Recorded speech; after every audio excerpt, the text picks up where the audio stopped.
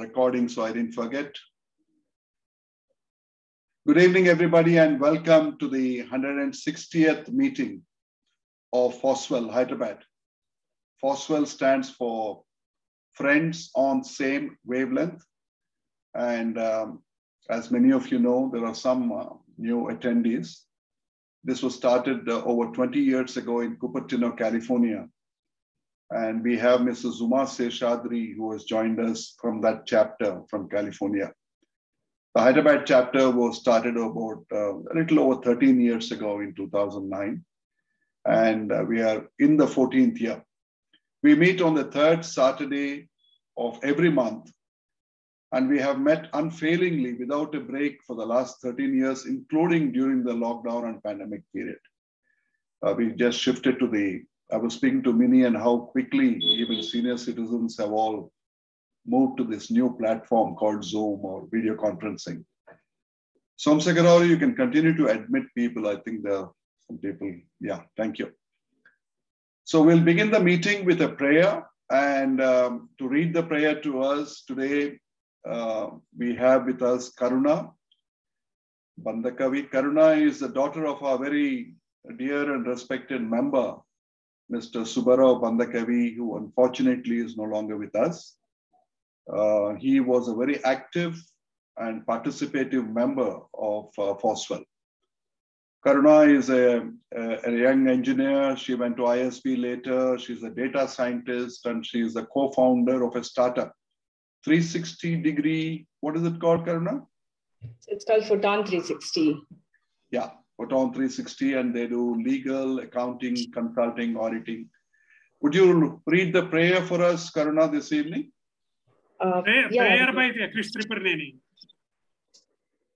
Prayer by Krish Triparneni. I think I muddled up there. Karuna will come in later. Before that, we have Krish, is the son of our joint secretary. Krish is also an engineer. Then he has gone to work with Mahindra Satyam, and is now currently based out of New Jersey and is working with Scotia Bank. Am I right, Krish? It's the Bank of Montreal. That's a recent change, though. Recent change. You guys, Americans, change your job by the weekend. Your dad is not updated, incidentally. That's So would you like to read the prayer? I'm sorry for the mix-up. Yes, please. Thank you. So today's prayer is Heaven of Freedom.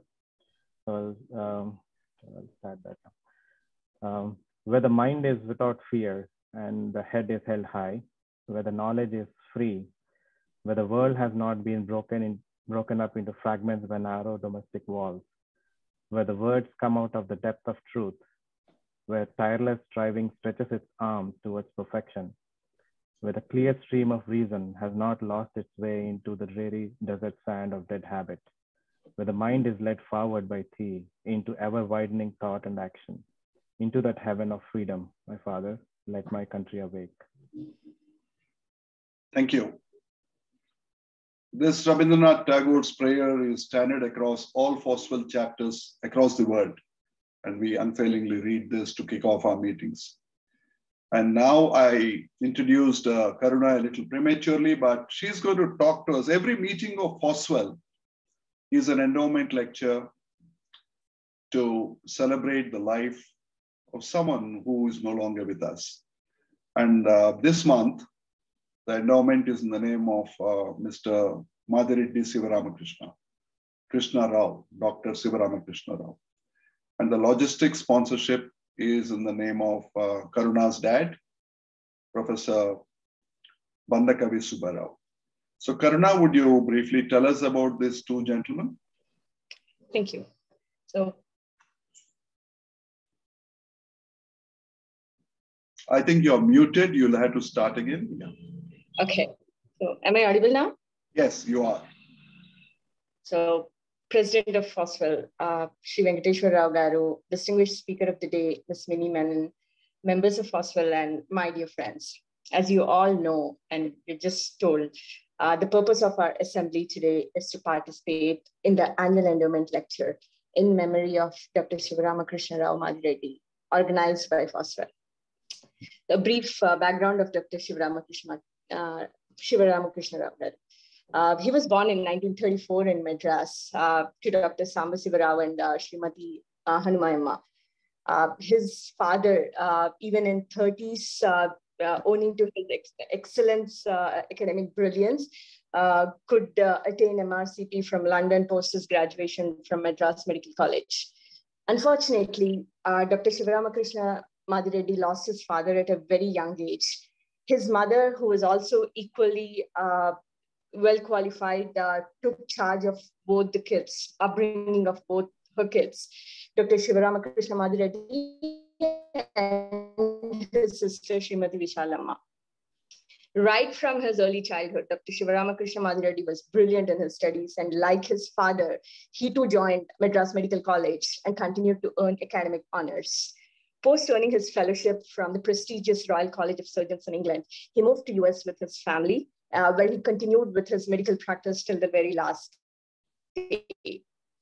He unfortunately passed away in 2013, but he was known for his care and concern for his patients. Dr. Sivaramakrishna Madireddy, or Krish, who is fondly called, life has not just been successful, but also been very purposeful and remained as an example for many others.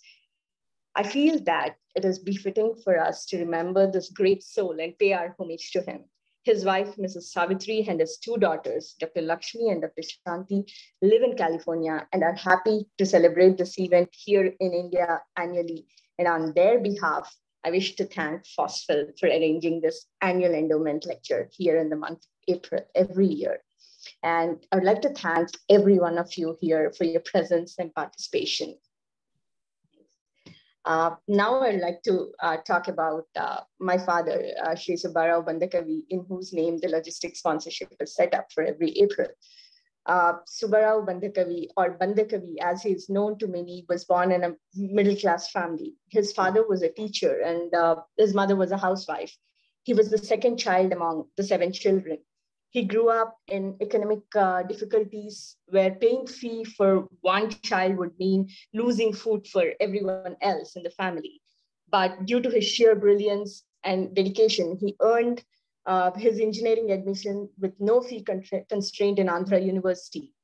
But engineering degree alone couldn't contain his hunger for learning, and he continued his MTech from JNTU and MBA from Osmania University. He headed NMDC's CSR wing till his retirement, and post his retirement, he joined as head of the department MBA at Sri Devi Women's College in Hyderabad till his very last day. Mr. Bandakavi unfortunately lost his kidneys in the year 1999 and was on dialysis for 4 years till he got a transplant. This incident did not stop Mr. Bandakavi from doing what he wanted, but doubly motivated him to live his second life fully. He dedicated, in his own words, the second innings to fulfill his dreams and in supporting and motivating people. Mr. Bandakavi was truly multi-talented personality. Along with his academic brilliance, he was extremely popular for being an amazing orator with a very great and clean sense of humor. He has been a big motivator for many people who lost hope due to organ failure. He also published multiple Telugu poetry books, scripted, directed, and produced many Telugu dramas and telefilms that won state-level awards. Nothing could stop Mr. Bandakavi. And another example is that even after his retirement, he worked with Kalinga University to get his PhD degree. We lost Mr. Bandakavi in 2017, but his beliefs on equality for women, freedom for choice for every single person, irrespective of their caste, creed, religion, gender, economic strata, are the core values that we, his family members, operate with. I'm proud calling myself his daughter. Thank you again for giving me this opportunity. Thank you, Karuna. I must add that Mr. Subbarao was also a very good poet. He would come to the FOSWL meeting and pen a poem there and then and read it out. And in every meeting, he would unfailingly thank his wife, Mrs. Surya Prabha, who is also on this call, who donated a kidney for him. So we're very happy that you could join us, Karuna. Karuna incidentally also went to University of California in Santa Cruz for a year, I think, right? In between. That's right, for a year. Good. So glad you bring, you and Chris bring down our average age. So we always are on the hunt for young people, for the right reasons. I can bring my son too. He can bring it further down. I think SS Prasad has his grandchild on his lap, so that will be very good to bring us average down. So let's move on. And I was very fascinated when Nitin first told me about Mini and what she is set up or founded. And is it Live History or Live History India, Mini? I always said, I never asked Nitin. You're muted. You're muted. You have to. It's Live History. It's a dedication to the continuum of a living heritage and history. Yeah. And when I visited the website that Nitin pointed out to me, I was just blown away. I mean, as coincidence would have it, just this morning, a Google News item popped up on my phone, which was describing some of the traditions of India and why they came to be. Some simple things like eating before dark and how it is tied up to the intermittent fasting, which has become a fad now. Sitting down on the floor and eating, and what is the physiological benefits of that as researched by some Western university, or eating on a banana leaf. These are trivia which we have discarded as, traditions which have no meaning, which have no basis. But I think mankind has been ignorant of their benefits and the scientific basis behind them. Likewise, Mini's effort has been to unearth those aspects of our history, our heritage, which are not well chronicled. And that, just the concept itself blew me away. And I was so happy that Nitin suggested and brought Mini on. But before we invite Mini to present, Nitin, would you like to say a few words about Mini? Sure, happy to. Good morning, good evening to all. I first came across Live History India, I think it was a year and a half ago. And like Subha, I was sort of blown away by what Mini and her team are doing.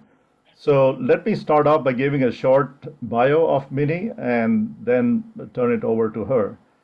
So Mini Menon is the co-founder and editor of Live History India, a first of its kind digital platform on Indian history, heritage, and the stories that make India. Prior to turning entrepreneur, Mini was the executive editor of Bloomberg TV India. She is a well-known face on Indian television, and over the last 20 years, she has reported on political, business, and financial news with some of the biggest names in the Indian news broadcast space, including CNBC TV 18 and the Times Network.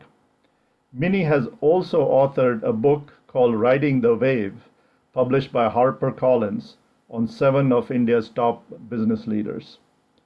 Mini has been awarded the Rajiv Gandhi Award for Excellence as a Young Achiever, the Zee Astitva Award for Journalism, and in 2009, she was adjudged the Best Business News Anchor by the Indian Broadcasting Federation. In 2013, she was named one of the 10 most influential women in Indian media, marketing, and advertising by the Impact magazine. Mini was the regional chairperson of CII's Indian Women Network. She has also been part of various industry bodies and was on the advisory board of international NGO Enactus, and the CII-YA led India at 75. She is a history graduate from St. Stephen's College in New Delhi. Mini has been a Chevening scholar and trained in broadcast journalism in India and in the UK. So Live History India brings together Mini's lifelong passion for the subcontinent's history and experience as a journalist.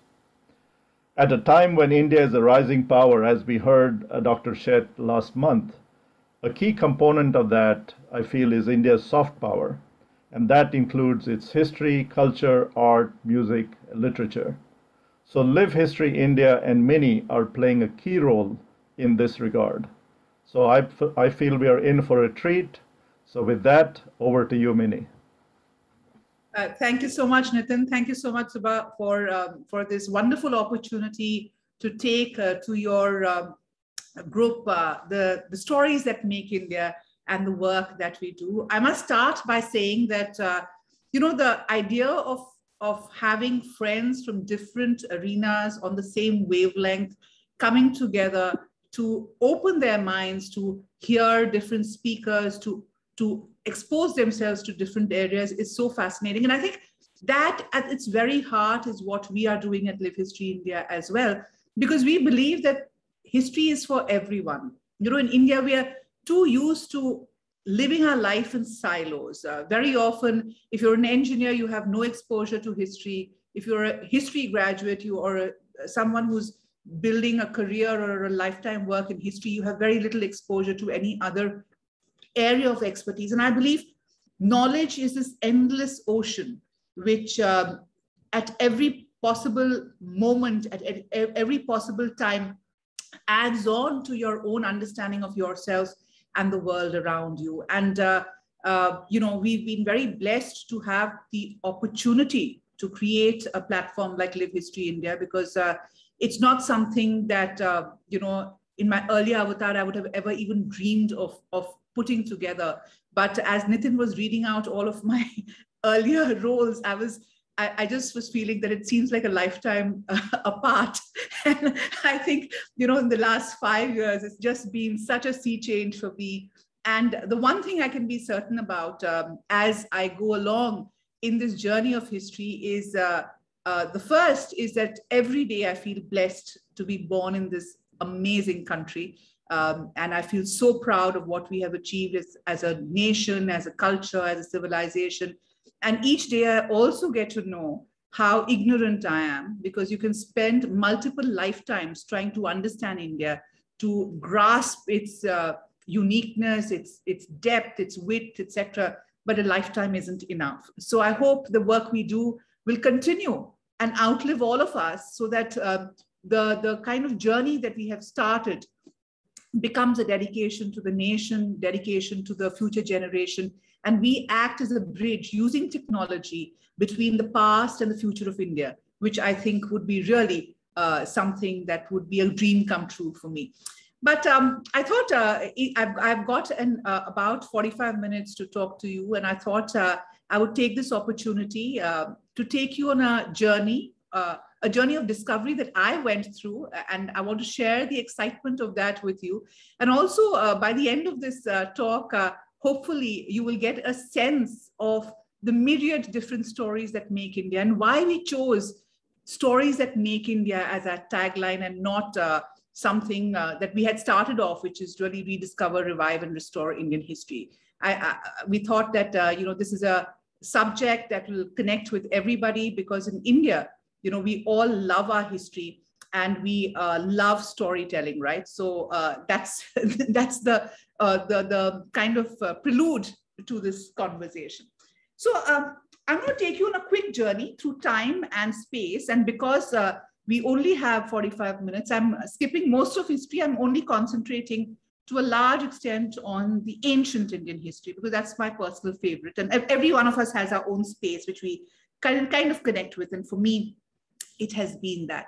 Now, as I said, I thought I knew history because I had spent my college years doing history. I had, you know, through my career as a journalist, I always had a history book by my bedside. And I felt when I entered Live History India, I started Live History India, that I had a fair sense of history. Very soon, that bubble burst because I realized that I knew nothing of my own history. And that's why I feel that, you know, a forum like this and forums like this are so wonderful to share some of the stories that we've come across, some of the stories that we've been very privileged to kind of chronicle. So the question I open with is, where does the story of India really start?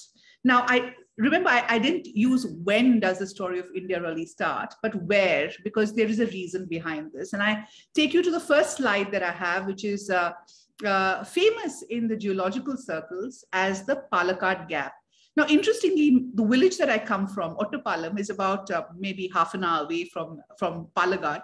And this is probably an area I would have crossed multiple times because, you know, we always, as kids, went to Kerala, and then we drove all over the place. And I'm sure many of you have done. So Coimbatore was a haunt, and from there to Kunur, and then to Ooty, etc. We did this every year. But I never realized until I started Live History India how significant the Palakkad Gap is. Because around 100 million years ago, when the continents were forming and the Gondwana supercontinent was splitting. This was connected to another sliver, which was Madagascar. So when the Indian subcontinent moved away from Africa, a piece of Madagascar was attached. In fact, that was part of a whole, and it started moving. And the Palakkad Gap represents the point from which the Madagascar island was pulled away from India's landmass as India made its way to the north towards Asia, the Asian plate. Now, this is so significant because even today, if you actually put it together, there is a range in Madagascar which kind of fits in like a jigsaw to the Palakkad Gap. And it's quite fascinating. Historically also, and I really believe that Indian history has a lot to do with the geography, and you can't look at history in isolation. So we really promote a multidisciplinary approach to understanding history, because you can't understand history without understanding geography. And you'll through the course of this talk also come back to Palakkad Gap, because this gap played a very significant role in trade, because ships would come to the ports of Kerala. You know, Muziris, Patnam is one of the famous ports of Kerala. And traders would use this very gap to move to Coimbatore, where a lot of the cotton produced from the Deccan region would come in. And that's why Coimbatore's cotton was so famous. So everything is linked. And so I thought I would start this talk with the Palakkad Gap, something that has been there forever, and something that also tells you the story of India and how far back it goes. Interestingly, another place, I don't know how many of you are aware, but the Indian subcontinent was also home to a great universe of dinosaurs, many of them who were actually native to India. So when we talk about the first Indians, should we talk about the dinosaurs as the first Indians, or the humans? I mean, who's got the right to claim this land? But this is a place in Gujarat, about 90 kilometers from Ahmedabad, a place called Balasinor, where you will discover the second largest dinosaur hatchery in the world. So this is an expanse of land with rolling, small hills, and in different parts, as part of the fossilized stones, you will see eggs of dinosaurs. It's quite fascinating. And this is originally in a small village called Raihole. And there is now a Raiholesaurus who is native to this place. And geologists and paleontologists from the world over come to see this wonderful park. Also, it tells you how the two events are connected, the moving of the Indian subcontinent and the end of the dinosaurs, because most of you who have been around Bombay and Maharashtra would have seen the great Deccan traps. Now, the Deccan traps were caused because of the lava flowing out of a volcano that happened many, many millions of years ago. And it is believed that that volcano was also the reason for the end of, or it was timed along with the end of dinosaurs on Earth, because the theory is that a big asteroid hit Mexico and it created ripples across the world. And in the Reunion Islands and on the Indian Ocean, there was this massive volcano that happened, which kind of spread the lava, and that marked the end of the dinosaurs. So every time I look at the Deccan traps on the way to Lonavala, I think about the poor dinosaurs who lost their lives as the Deccan traps were being formed. So that's really the connection of history, which I thought was very, very interesting. Also connected with this geological past is another very interesting space, which is the caves of Meghalaya. Because as the Indian subcontinent was moving towards Asia, a lot of the sea was kind of lost or taken in by the land. And what we have in the caves of Meghalaya, which are, by the way, famous across the world, and we've done a lovely film on the caves of Meghalaya, they are a geological wonder. And did you know that the age that we are living in is called the Meghalayan age, because it starts about 4,300 years ago. And in the stalagmites inside the caves of Meghalaya, they have found evidence of time zones and an environmental disaster that they believe was part of the ripple of environmental disasters that led to the collapse of the Bronze Age civilizations across the world, including the Harappans. And hence this era is called the the era of Meghalaya, the Meghalayan age. Now, these caves are beautiful because within them you'll find fossils and pieces of sharks that would have roamed around the seas around Meghalaya. And also, I remember reading in the Indica, a wonderful book by Pranay Lal, who's a biochemist, the fact that before Australia, Antarctica, and India kind of split up in this great journey towards Asia, Meghalaya and Adelaide in Australia would have been just a couple of kilometers apart. So you can't even fathom how these continents would have been. And interestingly, the Vivekananda rock, which we all know of, which most of us must have seen, was a point where these three continents split up. And so there is a very interesting story behind that as well. So this is really a snapshot of where the history of India starts. And it also is very humbling because we think that we own this land, we are the people who shape this land. But long before any of us were even thought of in the evolutionary journey, this land had its own story. And it is often described by geologists as the rock star of its age, because the journey that the Indian subcontinent took to meet up with the Asian subcontinent or Asian plate was seen as something which was really spectacular. So as you would notice, my second favorite subject after history is geology, and I'm a novice at it, but I feel that, you know, I want to spend a large part of my life discovering these fabulous stories. So another very interesting thing. So through this talk, I thought I'll tell you about some of these little stories that we've come across, and also the lessons that one has learned from these stories, because it does kind of, gel in with the larger story of India and the evolution of our civilization.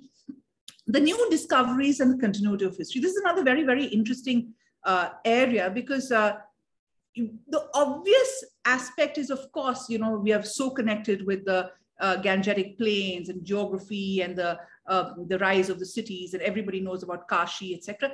But the continuity of Indian history goes further back. And I want to start with this gentleman that you see who's sitting on a stool talking to two people. Now, this is Shu Ilishu. It's a very famous little seal that you'll find at the Louvre in Paris. It is from the Akkadian period in Sumer, ancient Sumer. And it tells the story of the interpreter from Meluha, a man who was probably out there helping Indian tradesmen sell their goods in the Akkadian capital. And his name was Shu Ilishu. We know that, of course, you know that the Harappan script has not been deciphered. So it's very important to kind of hang on to small clues like this, which tell you about the life and times of the people of the Harappan civilization. Interesting, you see the pagdi or the headgear that this interpreter of Meluha is wearing, and you will find something similar even today in Rajasthan and Gujarat, which is very interesting. I found it very interesting because the headgear is so different from the others. So Shu Ilishu is perhaps the first person from the Indian subcontinent to be identified, to be pointed out as an individual, but we know very little about him, except for the seal. We know nothing about him actually. But it also tells you about how the Harappan civilization was. You know, often people talk about the Egyptian civilization, the Mesopotamian with the ziggurats, the Egyptians with their great pyramids. But the Harappan civilization, the one thing that made the civilization go round, it seems, was trade and money and commerce.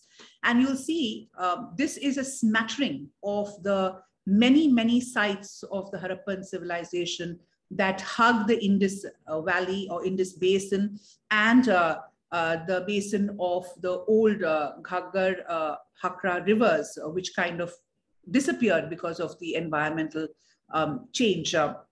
It shows you a concentration of sites. And what I find interesting is that we see this in today's sense, because this is how the land formation is. But if you were to rewind about 3,000 years ago or 3,500 years ago, the geography would have been very different. And what you would have had were a number of little towns hugging water bodies, because both the Great Run of Kutch and the Small Run of Kutch, Little Run of Kutch, were actually seas, shallow seas. And Dholavira, which is still in an island, would have been an important island city surrounded by water, and ships and boats would have come across the Arabian Sea coming into these sites. Also, I didn't realize that one of the reasons that Gujarat has so many sites is because it was also the base for carnelian, which was the most popular bead for jewelry in the very ancient world. So this is a very interesting map, because recently I started the year with a bout of COVID, and I spent that time actually going through a 700-page report on Lothal. And then I used some satellite maps, because now Google allows you to do that.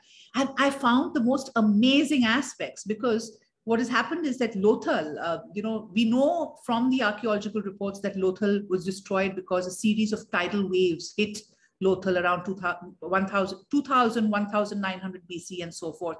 And even today, the Gulf of Khambat is dangerous because of its tidal waves.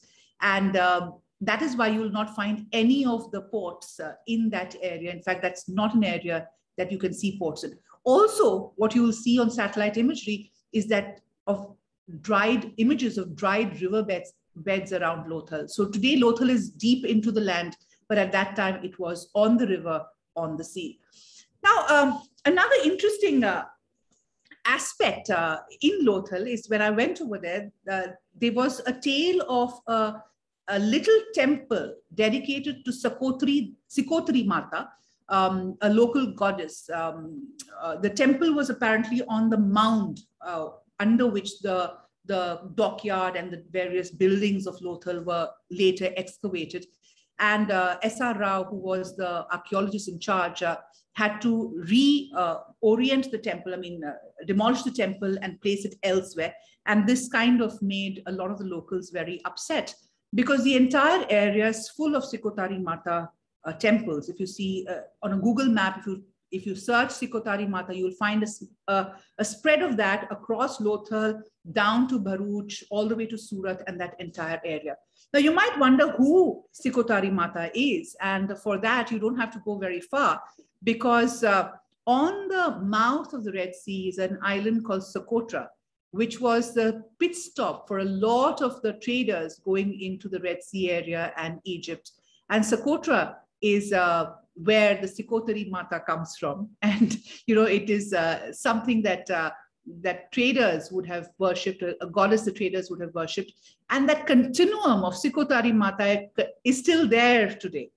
Now, if this is the west coast, on the east coast in Odisha, you will have in Bhubaneswar every year you have the Bali Yatra, which is another very interesting old tradition where women put paper boats into the river, going into the sea, because this also marked the beginning of a journey into the Bay of Bengal trade network. So India has been really surrounded by trade and networks. And I thought the story of Sikotari Mata was really so amazing. In fact, even Matani Pachedis, you'll have Vahanvati Mata, which is again a goddess on a boat.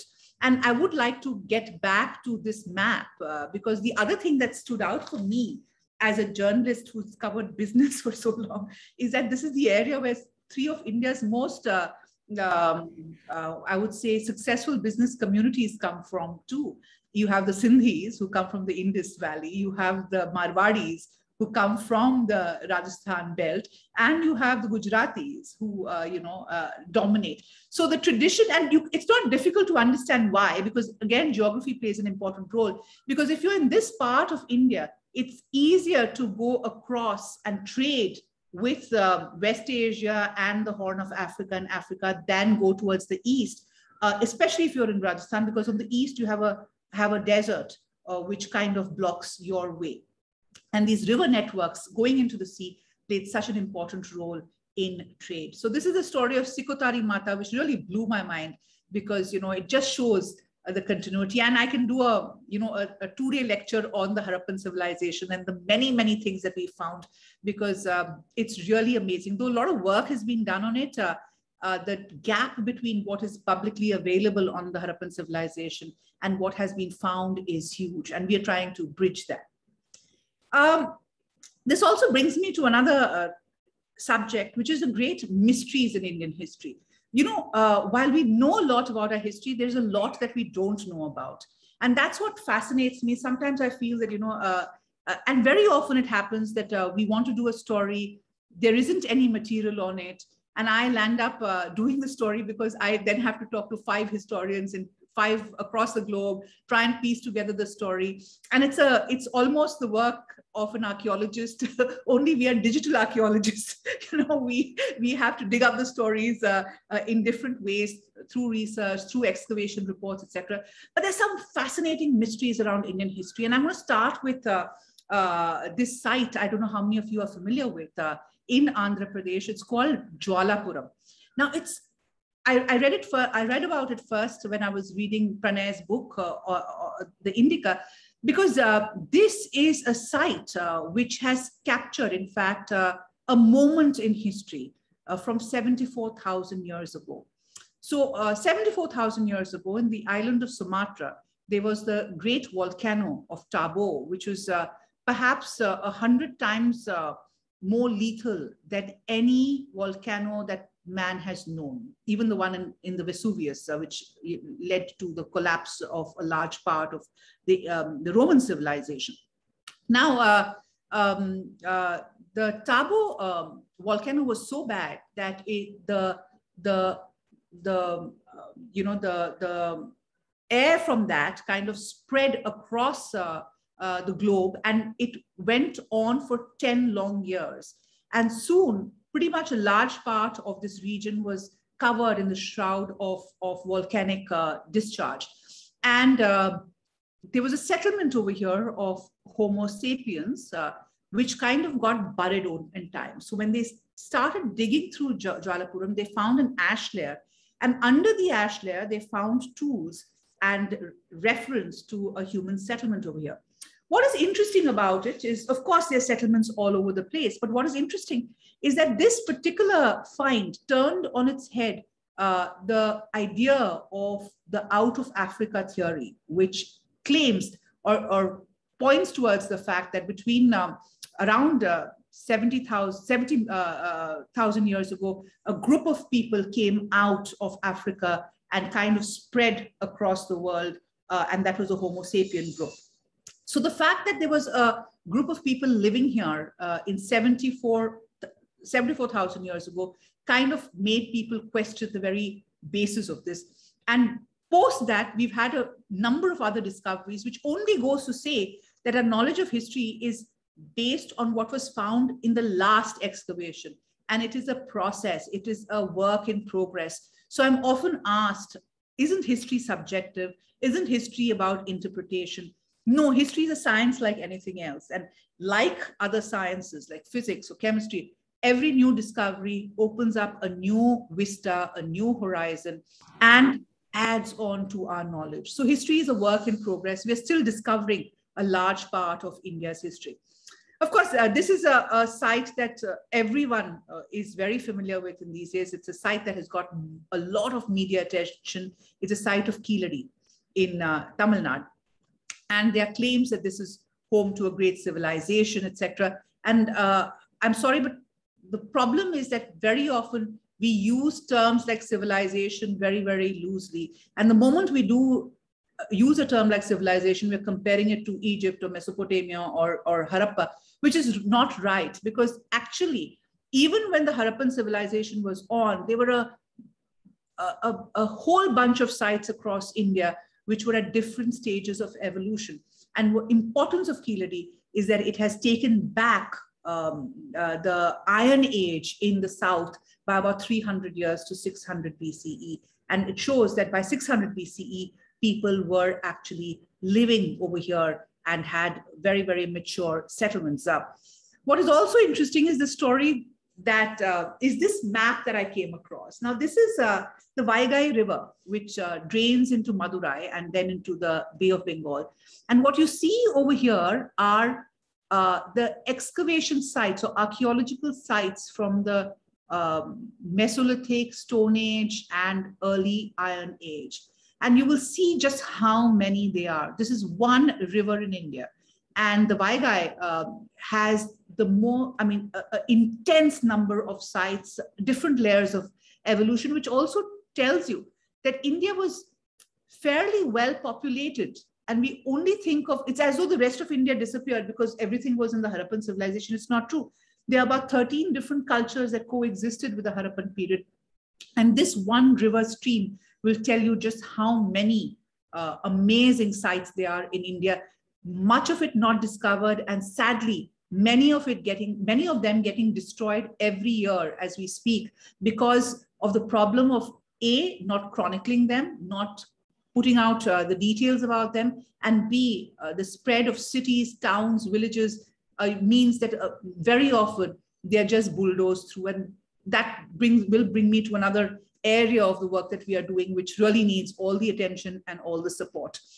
But another very interesting place that I went to and I did a film on was Sinoli. Again, like Kiladi, it's a very, very famous site.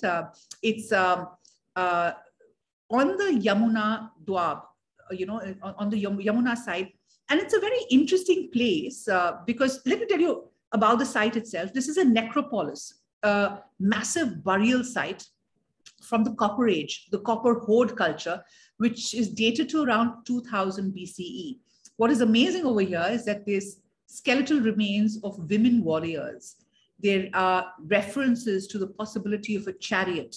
Of course, there is debate on it, but a large body, including the archaeologists working here, believe that it is a horse-driven chariot, which again questions the whole idea that horses came much later into India. What also it shows is that this was a very military, weapon-led community of people in a place which is very close to Panipat and Kurukshetra, which is about 100 kilometers from the Hastinapur site. So of course, people put two and two together and said, oh, is this a site of the Mahabharata, or is this a site of a community that was there? It is not, because we don't know anything about that. What we do know about it is the fact that it was a group, a necropolis of warriors, and it was it's full of copper weaponry. And another very interesting thing I found over there was the skeletons had their feet tied up and cut from the ankle down, which is again a tradition that goes back even in Inamgaon in Maharashtra. You have the same kind of burials. So it sounds macabre, but some of these burials do indicate the story of what the belief systems were, or the cultures were. But what I'm trying to tell you is there is so much of India's history that we don't know. And what we need to spend time, energy, effort to try and unveil, understand, study. Because there's this huge gap, and it has led to a lot of debate, a debate that kind of dominates everything in history about the Aryan invasion and all of that, all of which is really been addressed very, very effectively by historians and archaeologists who worked on the space. Because the learning now is that there wasn't any kind of invasion, but a dispersal of habitation and people after this calamity that happened around 2000 BC. And there were many, many communities around. And what India witnessed was also witnessed in Greece with the Menons and the Mycenaeans, and in Mesopotamia and Egypt. So there is a connection to everything that has happened, because man's journey has been parallel. And that's something that always amazes me, that we think that we are in an island, but somewhere else, sometime else, there has been a parallel movement of ideas, of technology, which we have been part of. Now, this kind of segues into the next topic, which is India and the world. We've always seen India as a subcontinent, protected by the Himalayas up north and the seas down south and deserts on the west and forests on the east. And we think it is isolated, but through history, we saw the map of the Harappan world, but through history, one of the things that the subcontinent has done is it's always been open to trade, to commerce, to people, to different influences that have come in. And that has always made it interesting. The other misnomer is that the subcontinent's history is in togetherness. It's not. Because if you actually study history in India, you are actually dividing the Indian subcontinent into many parts. And I remember, one of the advisors on Live History India is Gautam Sengupta, who was a last archaeologist to be the Director General of Archaeology. And he pointed out a very interesting thing to me. He said, India is actually a sum of many parts. And every time a great dynasty or empire has collapsed, these multiple parts have come up again. And culturally, we know that because in Kerala, you have Malabar and Travancore, two parts of the small little state, but two very different parts. In Tamil Nadu, you have Kongunada, you have Cholanada, you have, different parts again. So Tondainada. So in Bihar, you have Darbhanga, you have Mithila, very, very different regions. So every time a centrifugal empire has broken up, it has gone back into parts. And that brings me to this broad regions that we have kind of divided India, because you see the micro parts, this is where it kind of connects. So there is a Gangetic plain from I would say Lahore to Bengal, which really has a common thread of history, because that's where all the empires come in. Gujarat is part of it because on the west coast, it opens up into the sea out there. You have the Deccan, which has a history of its own. And this goes back to the Neolithic period, because I remember talking to the head of ICHR in Bangalore, and he pointed out a very interesting thing. Bangalore is between two streams, literally. And what is interesting is both sides of the stream have two different cultures. One connected more with Mysore, one connected more with Andhra, which is Anantapur and that side. And from the Neolithic times, the burial patterns have been different. So even a small sliver like Bangalore, which is actually on the tip of the Deccan Plateau, has such different variances. Then you have the Northeast, which has had its own drumbeat, so to say, from history, because it's connected very closely to Burma, to Indochina, etc. You have the Chota Nagpur Plateau and the Malwa Plateau, the Gond land, which is a thickly forested land. Today, you have all your tiger reserves over there, your Kanha, Bandhavgarh, all of these. And it's a sliver of forest that is in the heart of India. It's also the territory where you have all the Naxal violence, because that's the Naxal stretch as well. Then you have Ladakh, which was always connected to the north, the central Asian, grasslands and Tibet. And you have Jammu and Kashmir, which is literally a little valley within a cup, protected on all sides by the Himalayas. So this I found very interesting, because and then you have the coastal region. And most of the development civilizationally in South India has been driven by coastal cities, driven by trade. So you have Madurai, you have Korkai, you have Muziris or Patnam. So all these cities were trading cities, and that's what brought the wealth into the hinterland. And this, of course, is a very famous map. The first map that you see on top is the Great Silk Route, which with many, many arms and legs. But the route that you see over here is an even older route, which is the route that connected Takshila to Patliputra, Tamralipti, and beyond. And this was the Uttarapath. This was a great highway, which continues to be a major highway today. It over here intersected to create the Dakshinapath, which went up to Paitan or Pratishthan. Now, this is very interesting because you can't see any trading route in India in isolation. They always connected to something larger. And if this was a on land route, if you see the sea route, you will see how amazingly rich our ports were, and how they kind of dotted our coastline completely. One of my favorite maps that we use a lot is the Periplus of the Eritrean Sea. It was done by a Greek mariner. The original version was perhaps around the 1st century CE, which is about 2,000 years ago. And if you zoom in to this map and the coastline of India, you will actually come across some very familiar names like Upara, which is Sopara, which is now a very, very horrible, grubby suburb of India, of Mumbai, which is Nalasopara. You will come across Muziris, of course, Patnam. You'll come across Barigaza, which is Bharuch, and you will also come across Patliputra, which is really Patna or Patliputra. So this is a map, and what I find amazing about this map is that, you know, most maps today have Europe at the center of the map. So it's a Eurocentric map with the world around Europe. This is a map with the Indian subcontinent at the center, because the Indian subcontinent acted as a connector between the West and the East. It was the place where most of the world's great luxury items, or the known world's great luxury items, came, be it ivory, be it pepper, be it cotton. And this was really the place to be. It's only later, in fact, but in this map, you don't have a reference to China. China was not known through the sea route at this point. It's only after this point that you start getting ships going deeper and deeper into the hinterland, or traders going deeper into the hinterland and really populating it. So this map for me is very, very special. It's a map that we use a lot because it gives you a kind of point of comparison of how trade and how networks happened.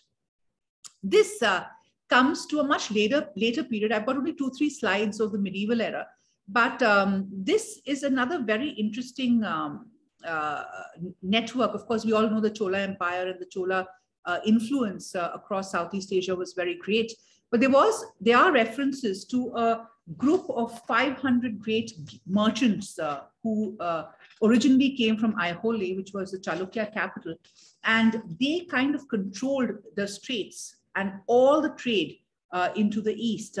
This was starting the 9th century. So if you think of the colonial powers, the Dutch, the French, the British, who came in much, and the Portuguese, who started it all from the 15th, 16th century, this was a good 600 years before that Indian traders, the great lords of the sea, as they were called, were roaming the seas and creating great mercantile empires. Now you have the Merchant Guild of Aihole. There is also an interesting merchant guild that I came across in the West Coast in Kerala, which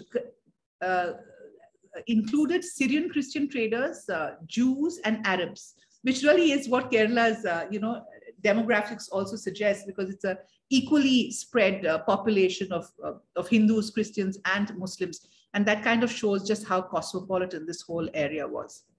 I wanted to also introduce you to 4 amazing Indians who really stand out for me. Again, they are from 4 different eras of history. And the first one is a personal favorite. We've all heard of Chandragupta Maurya, who, of course, was the founder of the Mauryan Empire. But his grandson gets a lot of credit and a lot of attention. But for me, the real hero is Chandragupta Maurya. Because also because we didn't know a lot about him for a very long time. His name or his presence was kind of referred to in different texts, but we didn't have a real knowledge of him. And it's interesting because the first hint of who this great empire builder was comes from in the 18th century. I think William Jones, the person, the jurist and the polymath who set up the Asiatic Society in Calcutta, came across a work by Plutarch, in which Plutarch was a historian who wrote around the 1st century CE, and he refers to a meeting between Alexander and this young boy called Sandrocotus, who was just about 20, who later went on to defeat the king of Magad. And the empire of Magad was, of course, so powerful that Alexander's forces refused to go and fight them. And that's the point at which he turned back from India. And putting 2 and 2 together, they realized that what the Sandrocotus that was being mentioned was really Chandragupta Maurya. And this Chandragupta Maurya was, and we all know the story of how Chanakya found him in a village outside Patliputra. He went to Takshila to study. He came back, he formed the empire. And what's amazing is that at the height of his empire as an emperor, he gave it all up to become an ascetic. He donned the garb of a Jain monk and went to Shravanabelagola in Karnataka and died, in the most, of course, the Jains have this lekha, which is really where you starve yourself to death, and he did that. And this was to save his country or his kingdom from a very, very lethal drought. So this is a story of a boy who with great, ambition becomes an empire builder only to give it up at the height of his glory. And this story really resonated with me because India is the only country where you actually come across a story like this. There isn't another place in the world where you'll have an emperor giving it up. And of course, his grandson follows suit, but his grandson gets all the attention. Chandragupta Maurya sadly does not. Another very interesting character from history is Mir Jumla. I don't know how many of you have heard about him, but he was really the mover and shaker of the 17th century in India. He starts off as a very poor Persian boy who becomes an apprentice with a trader, comes to Golconda, becomes a diamond merchant, becomes the prime minister of, no, first he manages Masulipatnam, the port. Then he becomes the prime minister of Golconda. He plays politics with the Mughals. And in every capacity, he becomes larger than the patron. So he becomes larger than the Qutub Shahi ruler at that time. He famously gave the Kohinoor to Shah Jahan. Kohinoor, we know, was from the Golconda mines. He goes on to become the prime minister of the Bengal Suba.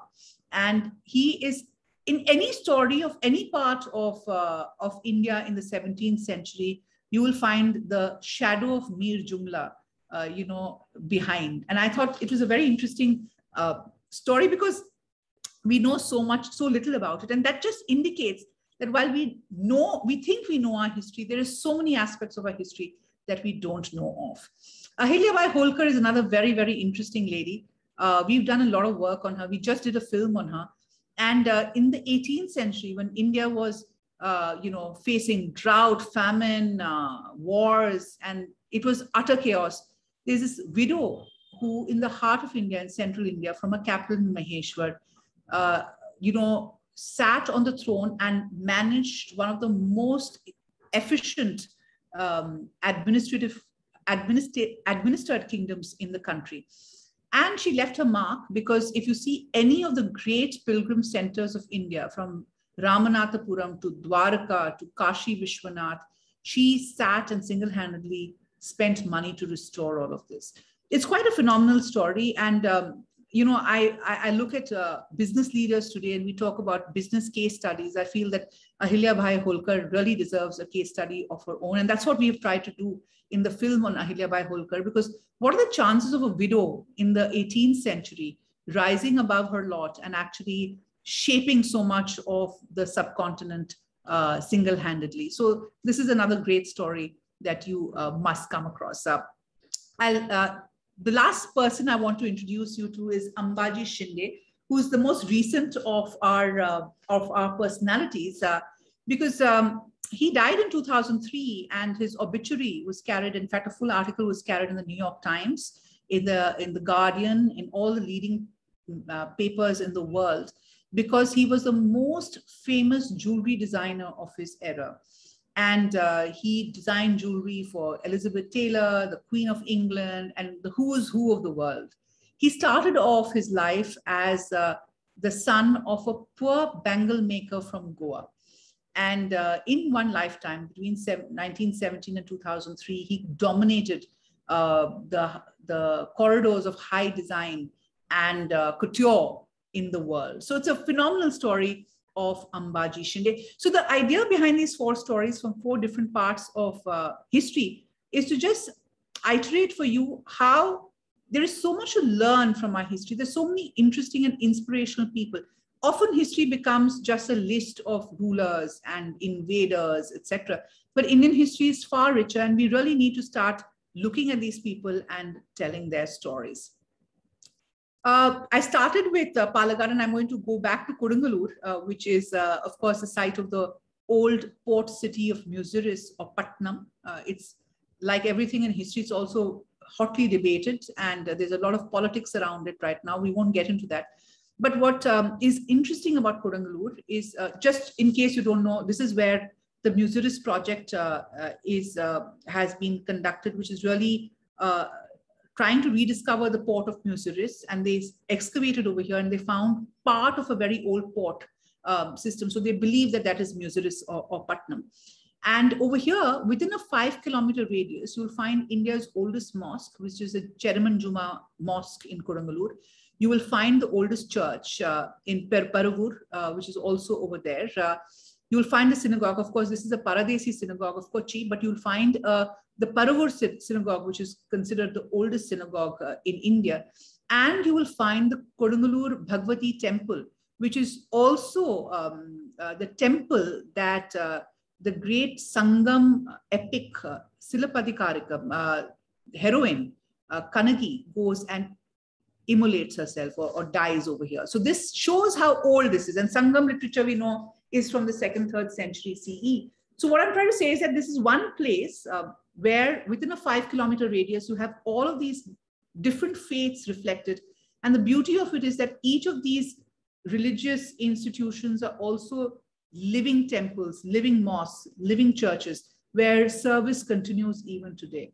So we often think of religion in conflict. We think of the aggression that comes with faith when you talk about Indian history. But for me, Kodungalur stands out as a place where, which has really been the gateway of faiths into India, and where the continuum of the secular fabric that India has been known for through history continues to prosper and flourish.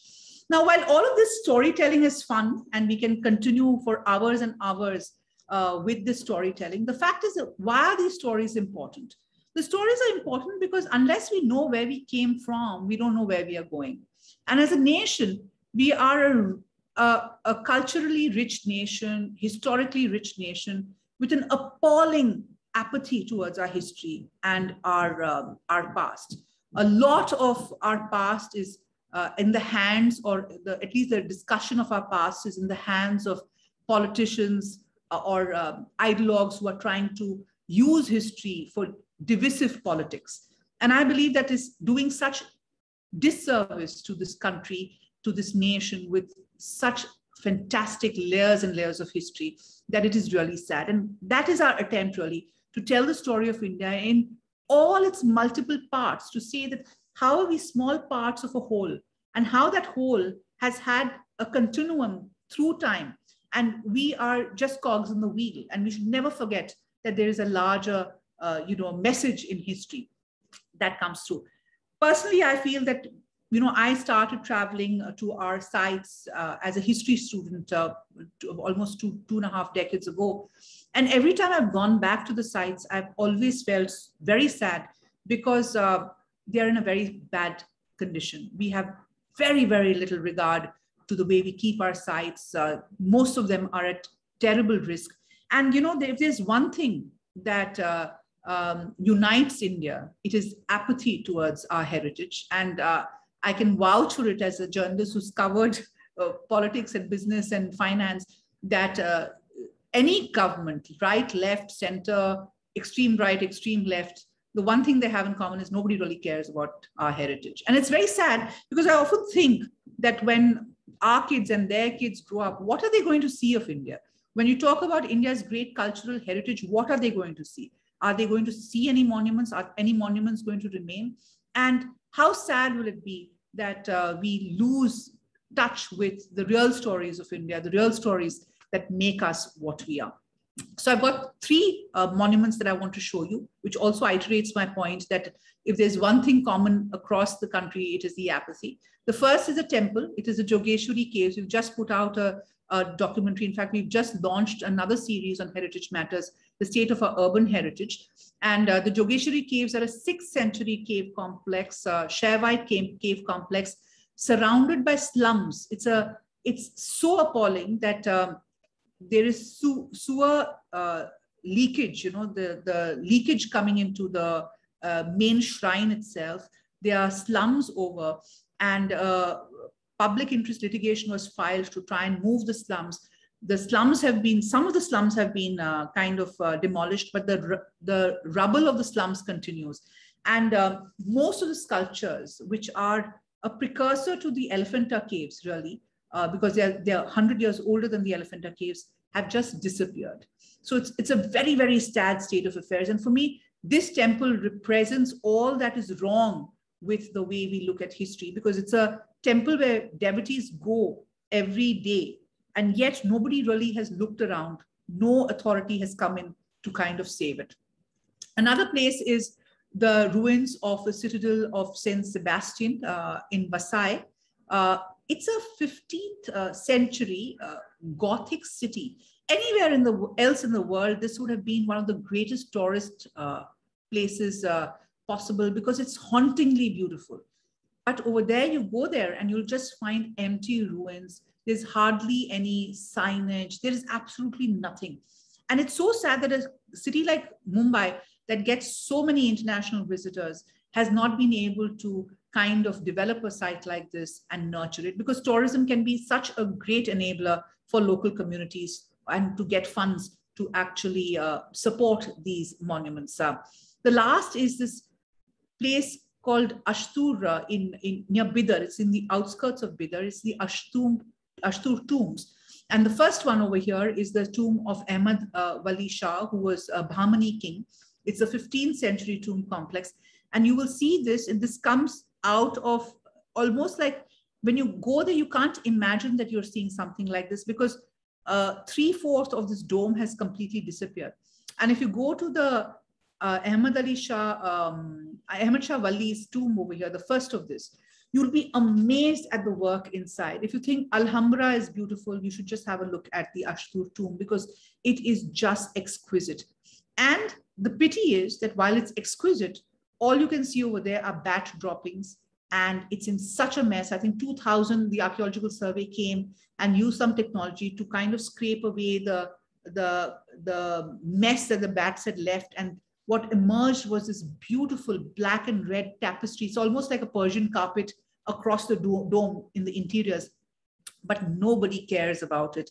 And it's just lying there getting lost. And I don't think it's going to last more than a couple of years. So what we are trying to do with our stories is, at one level, helping people rediscover our history, because we believe that only when you know about our history will we be able to revive and restore what we are losing. If we don't know, how do we know what to save? And the revival and restoration is so important, because time is running out. And I do believe that it's not a faceless government sitting 30,000 feet above us who's going to be able to do justice to what needs to be done. It needs to be communities, local communities, that stand up for the monuments around them, tell their story and understand the importance of it. I think it needs ownership, and that's something that we are working towards. So we have our website, Live History India, where you will find over 5,000 articles, over 300, 400 films on different sites of India. And we cover eras, people, places, monuments, living culture, art history, heritage practice, all sorts of things. And we are working with over 150 historians, authors, etc. We've been at it story by story, but I can tell you that we've not even touched the tip of the iceberg.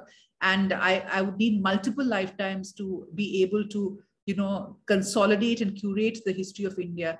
But this is an important first step, because I was very keen that we create a platform like this, because it's time we told the story of our history. It's important to get an insider's view.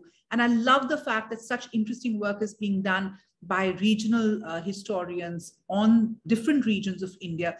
And I think that's very important, because it's important to understand that India is multi-layered, multilingual, multicultural, and we need to tell everybody's story. So what we are positioning Live History India is as your digital gateway into India. Because like Subha was saying, the pandemic has made digital come alive and legitimize digital. And the very fact that I'm sitting over here in Mumbai, talking to all of you and telling you about this great project that we have started, just shows how boundaries and geographical barriers don't matter anymore. We also believe that India is so vast and so large that it'll be very difficult for you to see all the places there are to see. So we can act as a conduit for you and take you for virtual tours into the different parts of India. And we're running a series on the must-see places in India, which, of course, I will tell you a little bit more about. So we have fascinating destinations. We have finest treasures. So we've got a series with the curators of the top museums across the world with India collections, and they take us through their collections on LHI Circle. We have virtual tours. So we started with Mohenjo-daro. We have Dholavira, Lothal, Nalanda, all the must-see places in the country. We are gradually opening up month after month. So this is a very exciting journey, because having spent a large part of my career in television with those bulky satellites and, satellite footprints and, hundreds of crores of costs, I'm very happy to see that on the digital platform, we can do so much with of course, limited resources, but yet we do find a lot of patrons, a lot of people who come out and support us because they understand the importance of what we are doing and the need for a platform like this.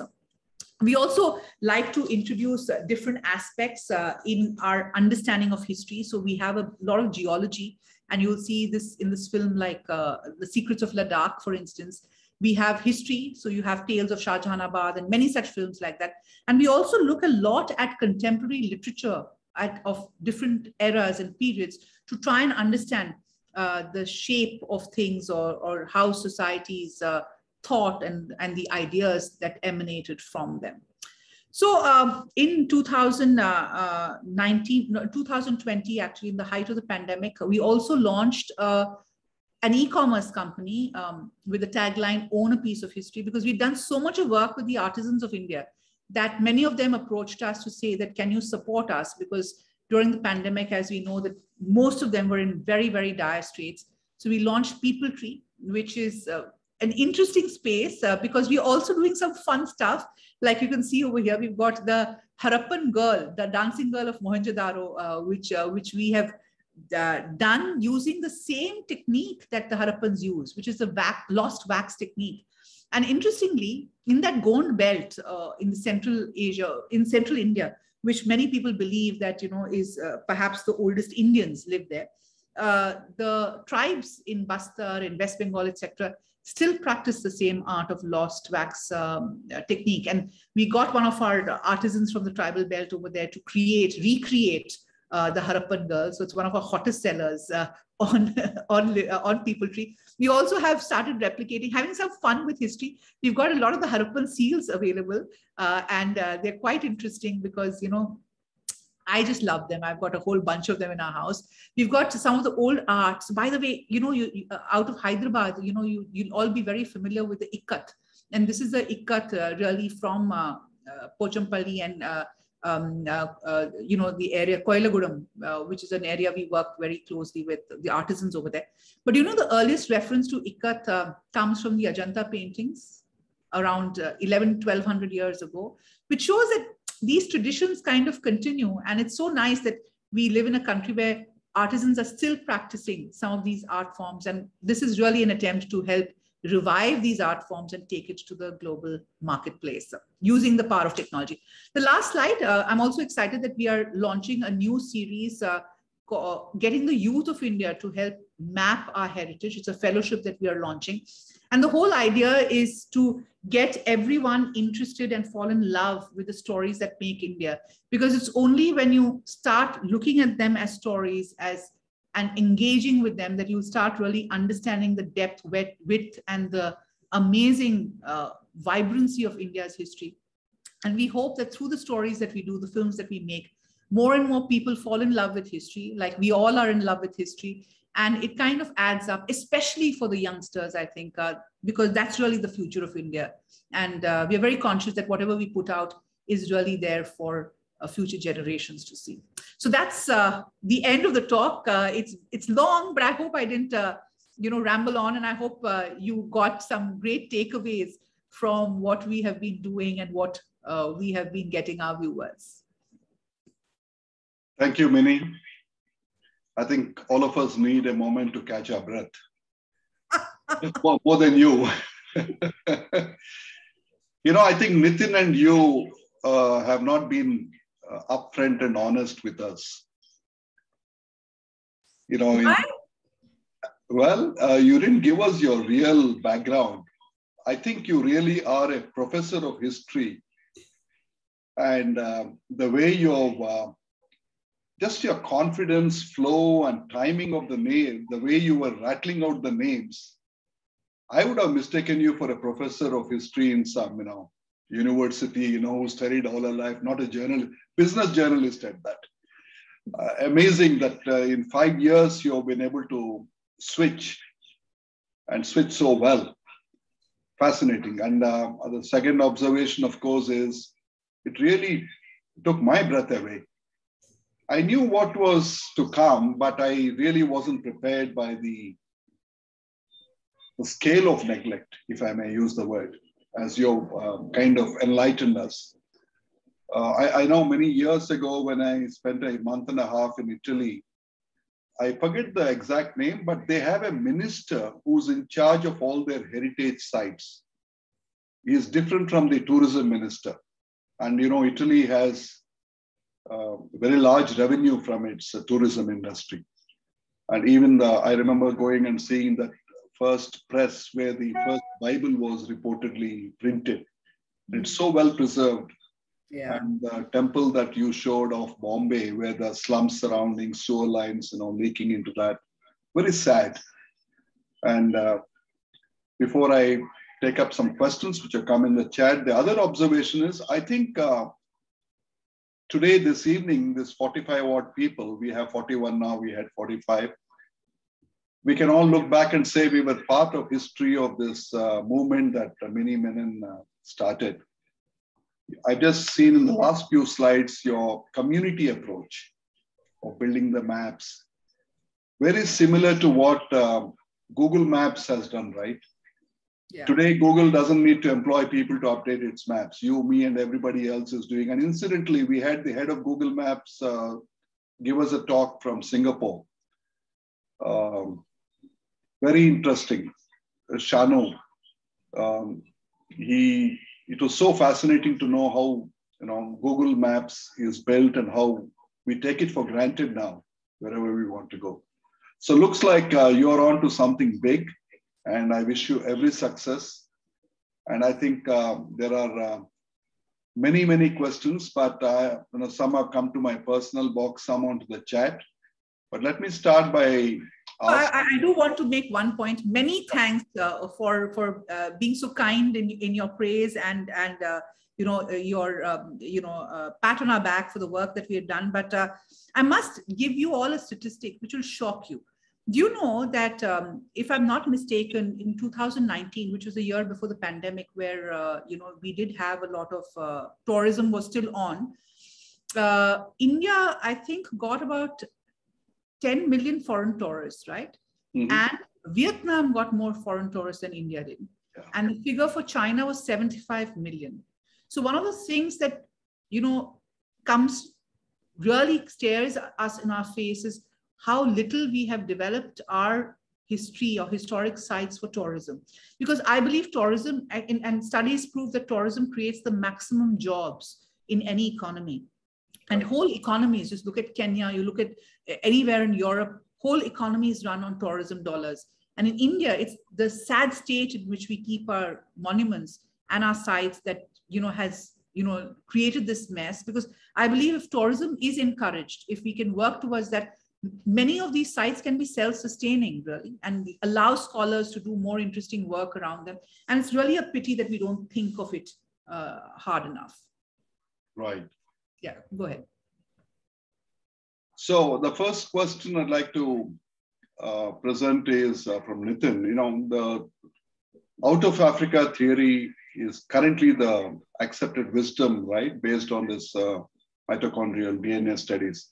Is there anything in India in your research that you have found to challenge that based on some hard evidence?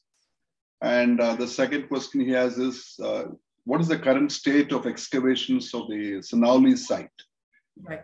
So Nitin, the Jwalapuram site is interesting because it kind of takes back the human occupation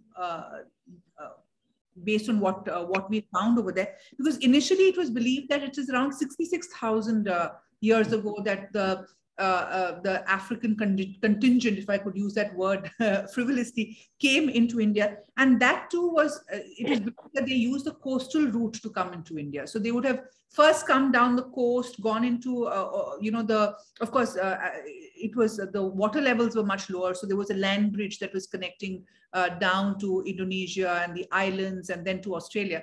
But now with Jwalapuram, it shows that even in 74,000 years ago, there was a community of Homo sapiens. And that's interesting because we know that there are many, many varieties of hominids. And we've had evidence of a lot of these hominid communities across India. But the Homo sapiens, I think the Jwalapuram excavations were very critical and important.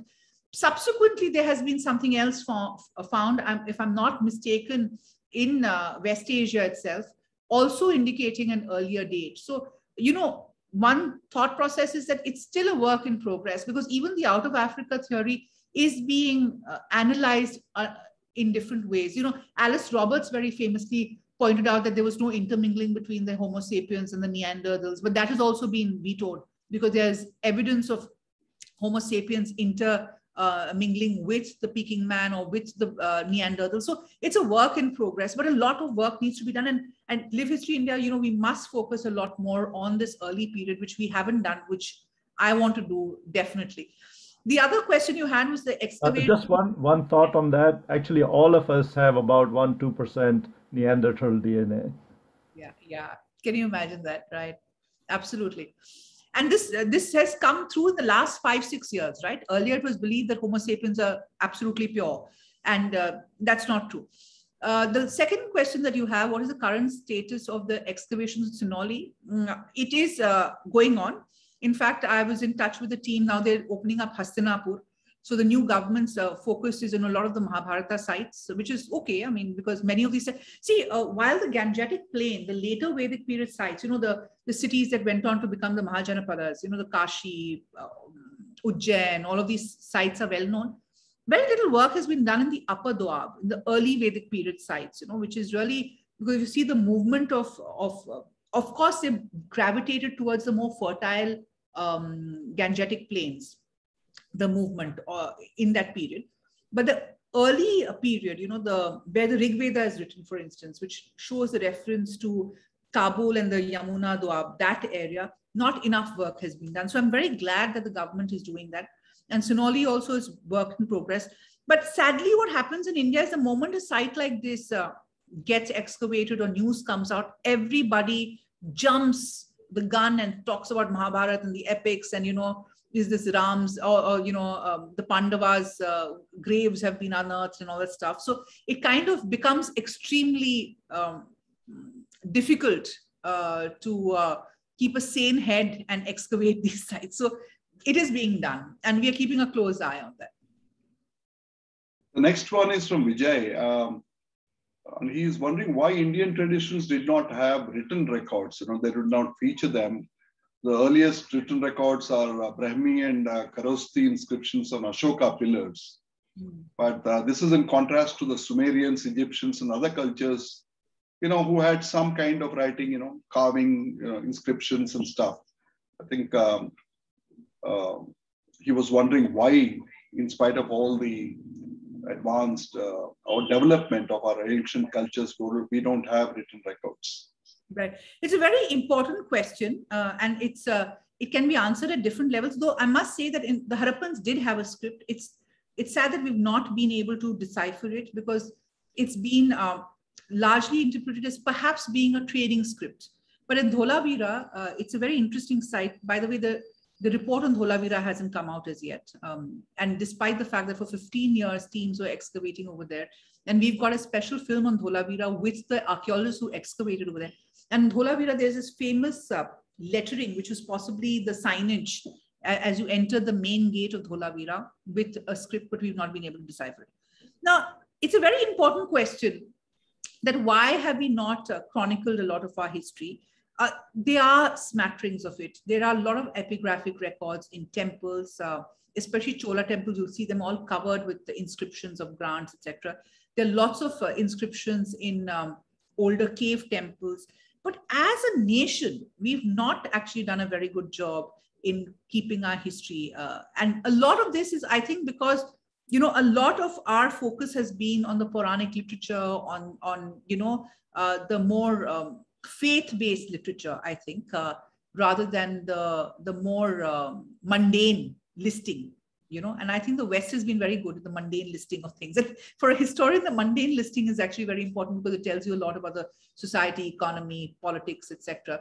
In India, it's been oral traditions which have been added to in Puranas are a great example. It's actually a collective wisdom of many people which have come in the form of stories. So it's a bit of a problem, but historians are working hard to try and get to a lot of these, and it's a work in progress, as I said. The next question is, of course, you know, your lament about history not being in the mainstream, be it in schools or in the government's policies or as a country, and your call for communities to rise up and take charge and really, you know, protect these monuments. Is this something that is found in other countries other than the developed countries? Is there a common thread? It is. See, the problem with India is that we have a lot of everything, right? So, I mean, for the government, it has to prioritize. I mean, do you look at, you know, school, people joining schools or healthcare or nutrition? There's so many things that you need to do. But, you know, the many countries, and we should not look at the West. You know, very often you have a tendency to compare India with a Britain or a France, which are much more mature and they've gone through the learning curve. They've got very high per capita incomes. They can focus on culture and history, etc. But in India, the challenges are more basic, and you can, you know, understand the government's inability to spend, because I think out of all the departments, the ASI must be the poorest department, the Archaeological Survey of India. I don't think they have money for anything.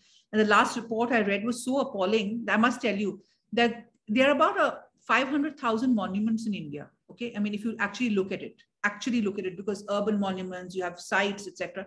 And you know how much all of ASI, be it states and the center, cover within the gamut of ASI protection? They're only 8,000. Wow. So that's the delta that we are looking at, right? And I believe that it's only local communities that can come across, and we must instill that local community sense, you know, and it's worked very well. Sadly, it's worked very well in communities which are affluent, because affluent communities understand the importance of culture. So in Mumbai, for instance, South Mumbai has 3 World Heritage Sites, which include the Elephanta Caves, the CSMBS, not CSMBS, the Victoria Terminus, which is the Chhatrapati Shivaji Terminus, and the Art Deco and Gothic structures, right?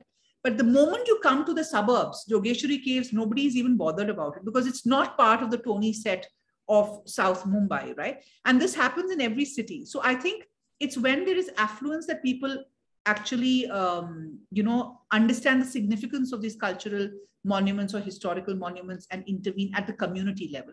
So we must, and I believe that forums like this are so important because we need to be the change that we want to see, and we need to facilitate that. And if opinion leaders, prominent citizens, people, especially Indians abroad, can start, you know, spending some time, you know, looking at this or supporting causes like this, it'll be so wonderful, because we need to make this happen. I don't think there is anybody from outside who's going to come and help us with this. Great. I would encourage all of you to definitely visit. And let me just try to show it to you here, the Live History India site. And you will find a lot of movies and articles, as Mini has told us. Let me just share the screen.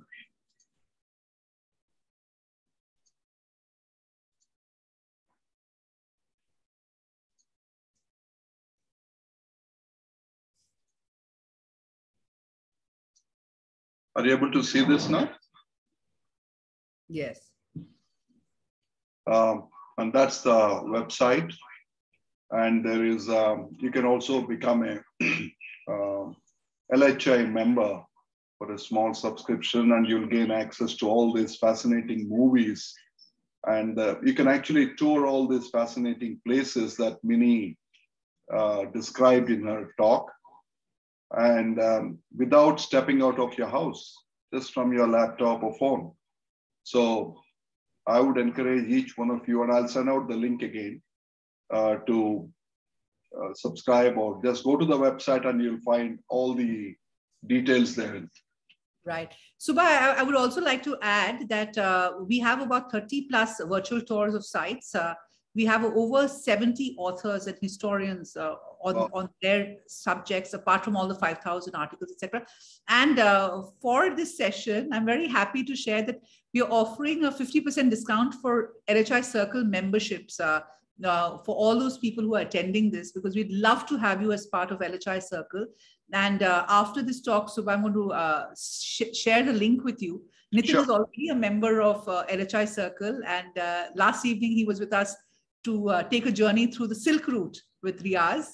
So we've got some fascinating talks and films lined up over there. So all of you are, please do check it out and join us on LHI Circle. And we're very happy to give you a very steep discount so that you can enjoy Live History India and also share it with your friends and family, please. Just take a minute, Minnie, to talk about the LHI Circle and the subscriptions. Right. So at a level, of course, LHI Circle is a way of leveraging what technology offers today. For the first time, sitting out of Atlanta like Nitin is, or anywhere else, you can be part of live discussions. You can watch virtual tours. You can travel to the deep corners of India. And I think that's a very fascinating concept, because it really allows you to travel sitting on your couch. So that is one of the reasons that we launched LHI Circle, because we believe that this is a huge gap that needs to be filled. How many people will actually be able to go to Dholavira, right? You have to go to Kutch, you have to go to Bhuj, you drive for 8 hours, go to Dholavira to experience it. And when you go to Dholavira, you are not likely to get to know anything from the site itself, because the signage and all the detailing is so badly done. So the idea of LHI Circle is to allow you to experience the place even before you go there, so that when you go there, you are well equipped to understand what it is all about. So that's what we do. And also, of course, at a different level, LHI Circle is our way to raise money for the work that we are doing, because as we are going through India, it's a very, very, resource exhausting kind of a initiative, because, we really have to map it by district, and 5,000 articles or 400 films on India is difficult to come by. So we thought this would be a very nice way of getting people who are interested in Indian history, who want to contribute to Indian history, to be part of this movement, because the money that we raise from LHI Circle also goes back for our fellowship program, for our various initiatives to kind of encourage people and communities to nurture their history and work towards the conservation. So we've done a lot of work with artisans, with local communities, lending them a voice, giving them a platform to run their campaigns. So all of this comes together. So we thought we'll get history lovers to do something for India's history through this platform. Excellent. Thank you for that very generous gesture. I've already shared the links in the chat box for everybody, and I will send out an email of the link that Minnie will send to us later. Thanks, Minnie, for that very fascinating talk. Can I say something? Yes. Yeah, Air Commodore Dr. Arora has also traveled quite a bit. Yes, Dr. Arora. I'm just sharing you the fossils which I collected at Upitipat, North Siachen area, wow, North Ladakh in 73, 74. I was in army those days. And these are 77,000 year old. Wow. And these just show, these would have been under the Tethys Sea, when... Actually, when the Indian continent, it was in a, lower pole, South Pole, even Australia was a part of it. They moved up and they finally collided with the Asian plate and the Himalayas got created. These are marine fossils. Can you imagine? How lovely. It's a beautiful thing. We found huge These are very small. We found huge, 30 feet, 40 feet. What were those creatures? We do not know, because we are not aware 77,000 years earlier what was there. I happened to be a deep sea diver and saw that city of Lord Krishna. It's a fascinating things are there. You go to jungles of Nagaland, you will find 60,000 years old fossils of big trees. They're all calcified. I've got few of them with me. So it's interesting, Gavin, what you have spoke. This whole session, there is a revival required in all the Indians' mind. We should not forget about all these things. These are there. It is our right to protect them. Absolutely. Are you doing? There are lakes are there. I have dived on those. They're very deep. It looks like there is some different civilization, which is all calcified. Speaking of that, Vinny, are you doing anything on marine archaeology? Not enough, Nitin. Not enough. You know, we did something on the site, the pagodas in Mahabalipuram. You know, we had a marine archaeologist, because a lot of new material has been found over there as well, because that area is so, susceptible to cyclones, etc. I'm very keen to do it, because one of the things that I have noticed in pouring through history is around the early medieval period, there was, I feel, a cataclysmic tsunami or some kind of a natural event where two very big ports of India disappeared, or, you know, kind of fell off the radar. One was Pumpahar on the east coast, and the other was Patnam. And there's evidence to show major silting of rivers, major change in courses. And most of our ports, by the way, were riverine ports. You know, we look at ports today like JNPT or, you know, Vizag, etc., as open sea ports, but they were not the case. Most ports were actually riverine ports. And there has been something. So I'm very curious. So, you know, what happens, Nitin, is every time we do a story, 5 new stories appear. And then when you dig deeper, you find 6 more questions. And so it's like, you know, we can go on and on, but a lot of gaps are emerging. And that is, you know, it's good, because as you're doing a systematic understanding of Indian history, these gaps need to be filled. And so we are going out looking for people who can fill these gaps. So a lot of sleuthing is happening, actually. If you're looking for a deep sea diver, I think you just found one. I know. I'm quite, yeah, definitely. We're going to reach out to you for your help. Dr. Arora has a unique experience. He was in the Army, he was in the Air Force, he's a medical doctor. He was heading the Apollo Life till before the pandemic. And he's got a very rich experience on, you know, war front and civilian time, you know, civilian type of experience. It'll be interesting. Maybe he can contribute to your site, you know, some article. I will send you, Dr. Arora, if you're okay, I will share your contact with Minnie. And I've already connected you with Froka, Minnie, and Froka, I connected you with Minnie as well. So with that, just for our attendees, some of you are new. Please join us on every third Saturday evening at 6:15 on Zoom. One interesting talk we are going to have in the month of June is one of our other classmates' daughter.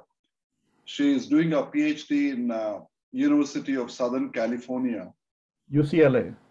UCLA on museums. Wow. So she's going to speak about, you know, the origin, history, the importance, relevance of museums and exhibitions, how this whole concept came to be. So just like today's topic, I think we have been having some talks which, you know, in a broad way, they connect with each other, like Professor Atluri spoke to us, and now today, Minnie. So do log in on every third Saturday. With that, I'd like to call our secretary, Mr. Subhas Chandra Bose, to present a formal vote of thanks. Thank you, Subbarao Garu.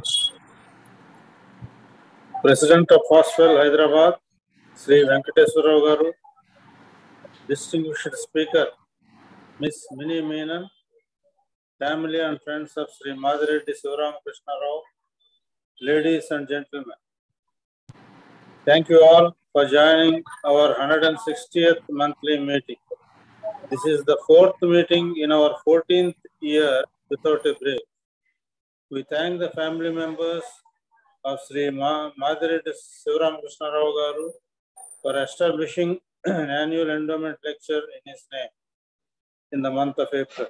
We thank Srimati Surya Prabha Bandakavi for the annual logistics sponsorship for the month of April in the name of her husband, late Subbarao Garu. We are very happy that their daughter, Ms. Karuna Bandakavi, is with us today and spoke a few words about her father and Mr. Madhireddy Sivaramakrishna Rao.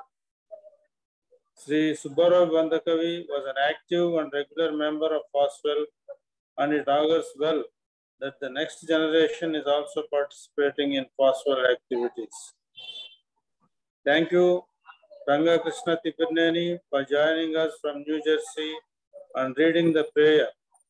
Thank you, Mr. Nitin G. Dalvi of Atlanta, Georgia, USA, and for introducing the distinguished speaker.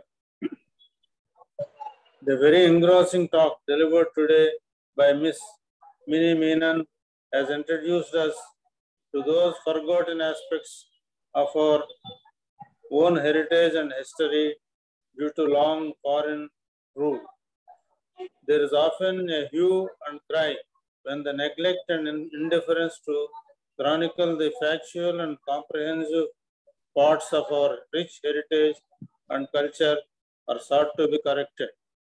Live History India is a wonderful initiative to fill this gap. What makes it even more promising is that it leverages technology to reach millions of our countrymen, both young and old. I would encourage each one of you to visit the website www.livehistoryindia.com and subscribe to the LHI Circle so you have access to fascinating videos and articles about the hitherto undisclosed jewels of our history. We thank you, Ms. Menon, for taking us on a virtual tour of India during this short talk. We laud Ms. Menon for the many accolades she won as a journalist. Thank you again, and we truly appreciate your time. We propose to continue with these Zoom meetings till further notice, though restrictions have been removed by the governments. We are hearing of a flare-up in some places like New Delhi, so we are taking a conservative approach to restart physical meetings given the age profile of our members. And also because several of our members have expressed that they find it convenient to attend the Zoom meetings for various reasons of logistics. If you have not already done so, please take the booster dose of the vaccine and diligently continue to follow COVID protocols. However much the situation appears to be returning to normal, our forthcoming monthly meetings are as follows. Saturday, 21st May 2022 at 6:15 p.m. Mr. Karthik Hariharan, Director, Apple Inc., Palo Alto, California, USA, will deliver a talk on Bitcoin Demystified. Saturday, 18th June 2022, Ms. Aditi Halbe, PhD student at University of California at Los Angeles, will deliver a talk on history of museums and exhibitions. On the 16th July 2022 at 6:15 p.m., Dr. Prabhu L.N. Pingali, professor in the Charles H. Dyson School of Applied Economics and Management at Cornell University, founding director of the Tata Cornell Institute for Agriculture and Nutrition, will deliver a talk on why does agriculture remain unremunerative. Good night, ladies and gentlemen, till we meet on the third Saturday of May, the 21st, for our 161st monthly meeting. Stay home, stay safe. Thank you all. Thank you, Bose Garu. Thanks again, Mini, and all you guys, Nitin, Krishna, Ranga Krishna, all of you who woke up early in the US and for joining us. So look forward to seeing you all. If you want to make some quick money, join the meeting in May. It's all about Bitcoins. So be there. Good night. Good night. Thank you so much. It was lovely to be part of this session. Thank you. Please do send the link, Mini, and we'll share it with our members. I'll do that. Thank you. Thank you. Thank you. I'll close the meeting now. It's 8:15 exactly. We started at 6:30 and we're still sticking to our time. Thank you.